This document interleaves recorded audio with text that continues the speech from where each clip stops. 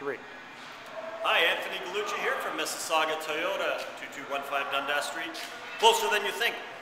Today we're going to be talking about rear hatches and the automatic function. So we'll go through it. So here's the key. Literally all we have to do is we have to push and hold the button for 3 seconds and the latch will raise.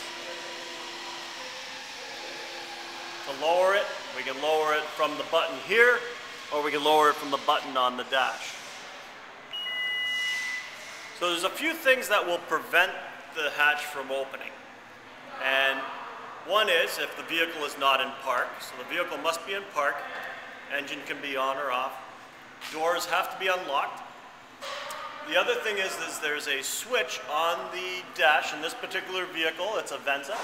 So there is a mode on the actual dash which allows the feature to be turned off or on. If we push it in, the hatch will not open and you will hear a series of 2 beeps.